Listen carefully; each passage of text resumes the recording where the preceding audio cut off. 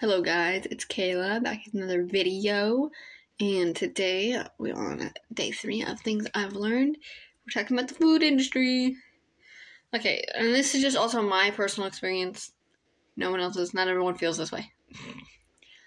I will tell you, back when I started at McDonald's. I will tell you, before that, I did not want to work at McDonald's. Even when my dad said, when I would turn 16, I'd get a job. I didn't want that. For starters, I kind of saw how they treated my sister, how some of her fellow coworkers, just because of who her dad was, and also, I didn't want that for myself. I didn't want that. I didn't need that for myself. Just saying. Like, I didn't need that. So I tried to, when I did start looking for a job, I tried to find a job for myself. Like, I tried at, Plato's Closet, and, I think I did pretty good at some of these interviews I was going to. But apparently I wasn't a great fit or something, because I never got a call back from half these places. And well, that's when I asked my dad if he could get me a job, and it took him 6 months, dude. It wasn't until December of 2019 that I actually started at McDonald's, by the way. So I started at McDonald's, right?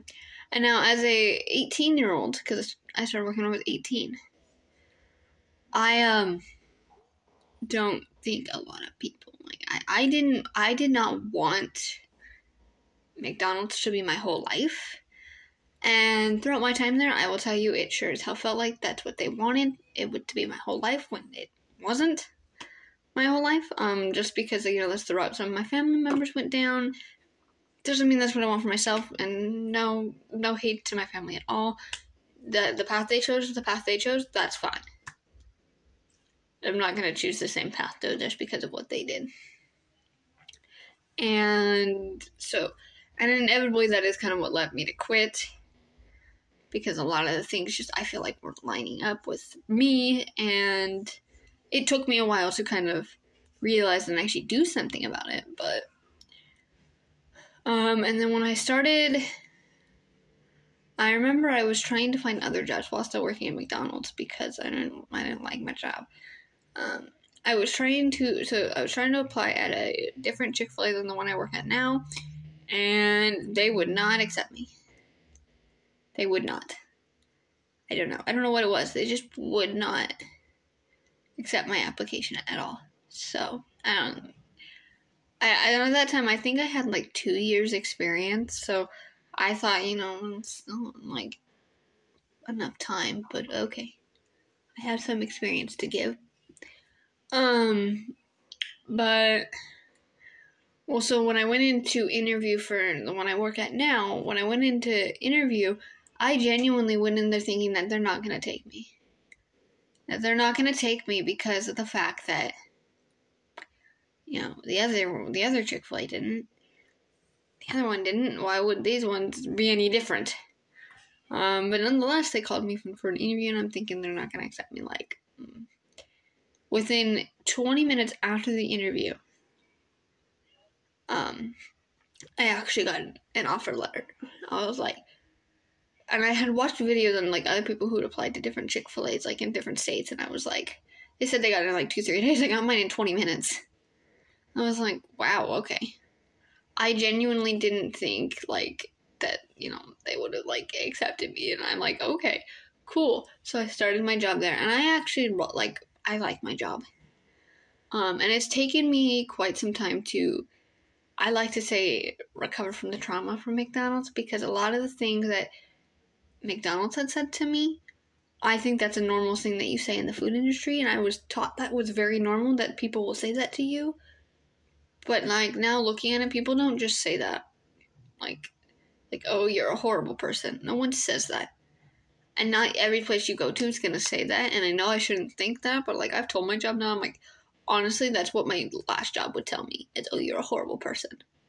And oh, you don't know what you're doing. I'm the, it was And just because I didn't make it my whole life, I was the world's worst person. But yeah, so I don't know. I think I've just kind of learned that, like, for starters, not everyone's going to stay in the food industry, but I will tell you that I feel like there's a big, like, also, like, pay discrepancy, too, because it is a lot of people's starter jobs.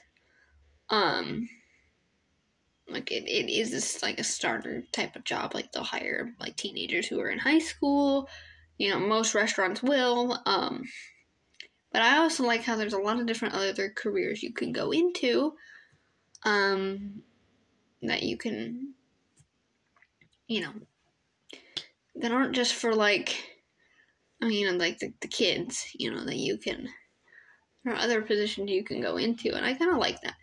Like, I never thought, though, like, when starting at McDonald's, like, I wanted to go to beauty school, like, I wanted to do makeup. But now looking at it, like, I don't know. I don't think that's exactly what I want to do. Now, I don't exactly know what I want to do within the food industry, but I've spent enough time here to kind of realize I kind of like it. Obviously I love making drinks. I hope you guys enjoy my drink TikToks. Of me making a huge mess. But I am legally permitted to serve alcohol in the state of Oregon if I so choose to work at a bar. Also, I've been kind of looking at, like, barista jobs too, so we'll kind of see where it takes me. Anyway, guys, I do hope you guys enjoyed today's video, and I will see you tomorrow. Peace.